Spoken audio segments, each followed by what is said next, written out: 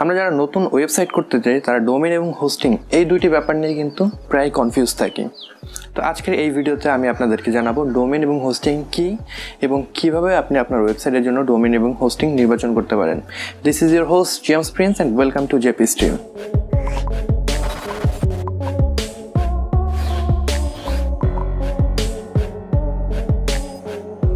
Before dive into the video প্রথমেই বলে নিতে চাই, আপনারা যদি এই চ্যানেলে নতুন হয়ে থাকেন তাহলে অবশ্যই সাবস্ক্রাইব করে রাখবেন, কেননা আপনি যদি সাবস্ক্রাইব করে রাখেন তাহলে কিন্তু আমি প্রতিনিয়ত টিউটোরিয়াল এবং টেক রিলেটেড যে ভিডিওগুলো আপলোড করে যাচ্ছি সেগুলোর আপডেট আপনি পেয়ে যাবেন।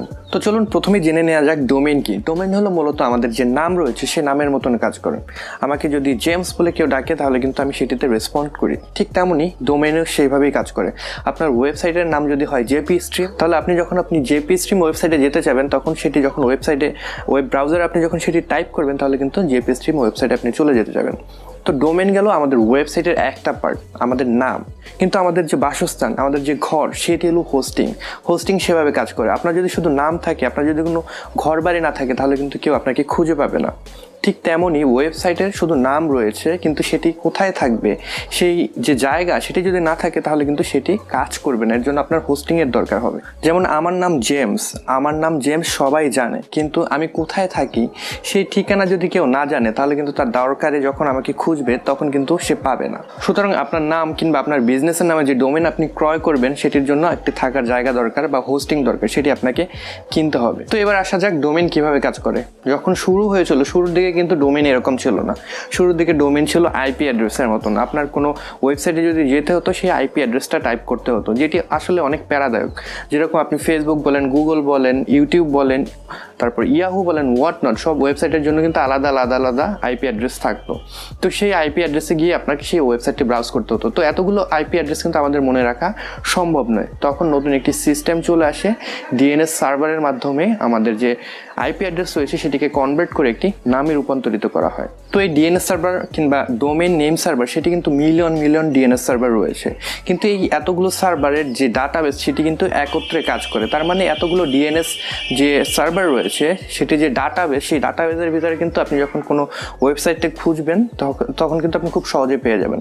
যেরকম আমি jpstream.com যদি ওয়েবসাইটটি ক্রয় করি, আমি যে কোম্পানি থেকে ক্রয় করব সেটির যে ডিএনএস সার্ভার রয়েছে সেটি কিন্তু কানেক্টেড থাকবে যে ওয়ার্ল্ড ওয়াইড যে ডিএনএস সার্ভার নেটওয়ার্ক রয়েছে সেটির মাধ্যমে। তখন কেউ যদি আমার ওয়েবসাইটে ঢুকতে যায়, jpstream.com লেখে, তখন সেই রিকোয়েস্টটি চলে যাবে আমাদের সেই ডোমেইন নেম সার্ভার যে ম্যানেজমেন্ট রয়েছে সেখান থেকে ডাটাবেস থেকে খুঁজে বের করবে আমার আইপি অ্যাড্রেস কি, তারপরে সেই আইপি অ্যাড্রেস অনুযায়ী কিন্তু আমার যে হোস্টিং সাইট রয়েছে বা হোস্টিং সার্ভার রয়েছে সেখানে রিডিরেক্ট হয়ে যাবে। তো এভাবে আপনার ডোমেইন এবং হোস্টিং কাজ করে। তো আপনি যখন ডোমেইন কিনবেন তখন আপনার যে কোম্পানি রয়েছে সেই কোম্পানিতে আপনি যদি হোস্টিং না কেনেন তাহলে কিন্তু আপনি সেটিকে লিঙ্ক করতে একটি প্রবলেম হবে। তো সেই প্রবলেমটা আপনি সলভ করবেন নেম সার্ভার যে আইপি অ্যাড্রেস রয়েছে সেটি অ্যাড করে। আপনার যে ডোমেইন কন্ট্রোল প্যানেল রয়েছে সেখানে যদি আপনি যে হোস্টিং সার্ভার কিনবেন তাদের যে আইপি অ্যাড্রেস আছে নেম সার্ভারের সেটি যখন বসিয়ে দেবেন তখন কিন্তু আপনার ডোমেইন এবং যে আপনার হোস্টিং সেটি কানেক্টেড হয়ে যাবে। কেউ যদি ওয়েব ব্রাউজারে আপনার ওয়েবসাইটের ইউআরএল লিখে তখন কিন্তু আপনার হোস্টিংয়ে সেটি রিডাইরেক্ট হয়ে যাবে। তো বিভিন্ন ধরনের ডোমেইন রয়েছে, top level domain, second level domain, তারপর থার্ড লেভেল ডোমেইন।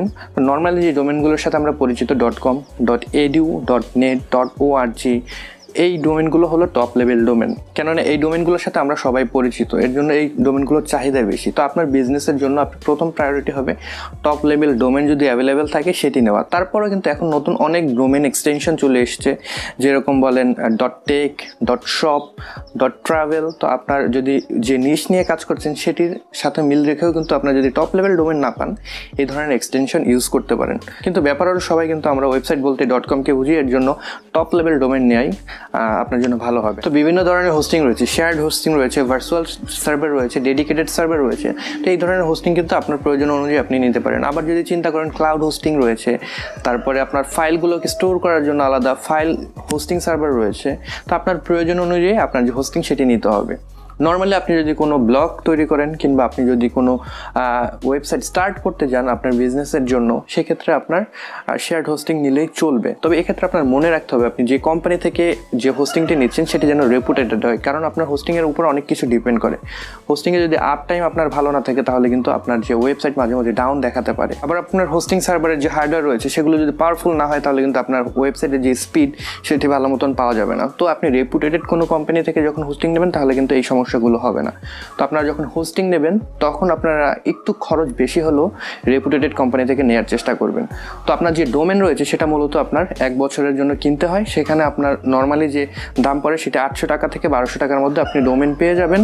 আর যদি আপনি অন্যান্য যে এক্সটেনশন রয়েছে সেগুলো ভ্যারি করে, 2000 টাকা 3000 টাকাও ডোমেন রয়েছে। আর প্রিমিয়াম ডোমেনের দাম তো ডিফারেন্ট ডোমেনের অনুযায়ী ডিফারেন্ট হয়ে থাকে। আর হোস্টিং আপনার হলো মাসিক কিনতে হয়, মাসিক আপনার একটি বিল পে করতে হবে। তো এক্ষেত্রে যদি আপনি 6 মাসে কিংবা অ্যানুয়াল প্ল্যানে কিনেন তাহলে আপনার কিছুটা টাকা সাশ্রয় হবে। তো এই ছিল ডোমেন এবং হোস্টিং সম্বন্ধে আমার ছোট ভিডিও। আশা করি আপনাদের ভালো লেগেছে। যদি ভালো লেগে থাকে তাহলে লাইক করতে ভুলবেন না, সাবস্ক্রাইব করে রাখবেন এই চ্যানেলে যদি ফিউচার আপডেটগুলো পেতে চান। I'll catch you guys on the next one. Until then, goodbye.